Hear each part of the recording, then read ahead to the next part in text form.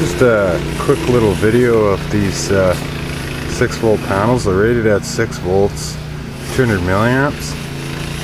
And you can see here I'm charging a 3.75 or 3.7 battery, 3.6 battery that was fully drained. And about 20 minutes ago it was reading 3.25 volts. What happens is if they get loaded, if that drops below a certain number, it goes into an automatic shut-off mode at around 2.4 to 2.7 volts or something. So the battery just shuts down, doesn't let you drain it anymore. That's what happened with it last night when I was using it. So I throw it out here on the panel, and you can see that it's taking a real good charge off of this solar panel. Now this is maybe too good of a charge. I've got the panel going out of a diode, so it's dropping probably to about 6.8 to 7 volts open circuit. And you can see that I've got, I'll show you clearly here, I've probably got 240 milliamps going into this battery right now, which is, you know, pretty impressive for a $6 solar panel.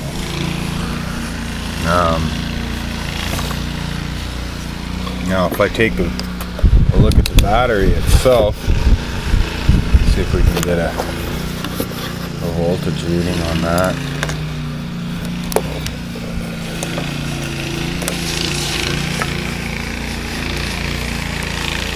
Now I've always thought that there's a better way to do this, to control through a buck regulator or a chip. I know there's some chips out there for the controlling and maximum power point charging of these batteries, but you know, expense does come into consideration as well. So this has been charging for about 20 minutes, and it's already gone from 3.25 to 3.55. so it definitely does work. My thoughts were that if you had several of these in parallel, you'd essentially have nothing to worry about, because they say you should charge these at 4.2 volts at 500 milliamps. And I even think you're supposed to back off on the current in the end, right at the very end. They do have an overcharge protection circuit, but that's not going to let you fully charge the battery, because what's going to happen is when the potential reaches high enough, the circuit will just shut off and the battery won't get fully charged. It's what's supposed to happen is the circuit's supposed to kick in at something like about 4 volts and then really cut back on the current that it delivers to the battery and just give it a nice long easy fill up for those last 0.2 volts.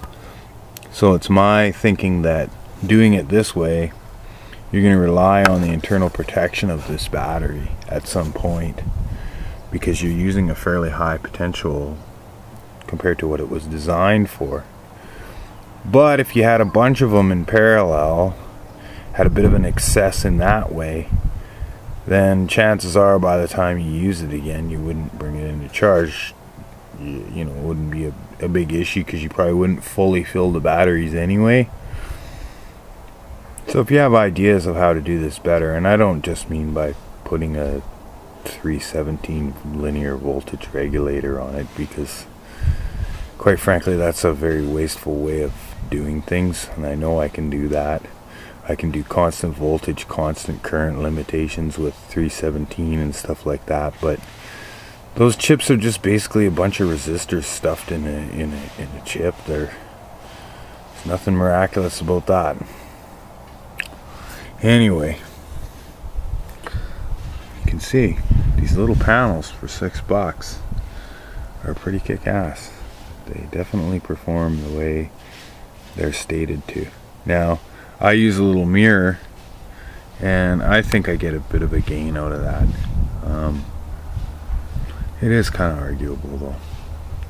And you know, the idea too of in the hottest of summer times, the concept of creating hot spots and wrecking your panel is certainly a concern. I don't use them in August. I just use them in the off season. I use these little mirrors in front of them. Just give it a bit of a kick. But you can see it does work. Thanks for watching.